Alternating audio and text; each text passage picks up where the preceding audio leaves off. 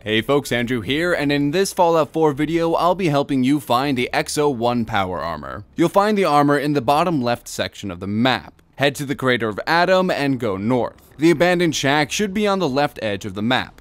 Don't let this video fool you. This shack is crawling with enemies. It's not difficult in any means, but, you know, come prepared. Go down the hatch and head down to the bottom floor. Since this shack's already cleared and I already have power armor, let's take a shortcut. There we go. You'll see the power armor on the far right side of the room. Word to the wise, it is not a complete set. The helmet and one of the legs are still frames, but it's still there for you to take.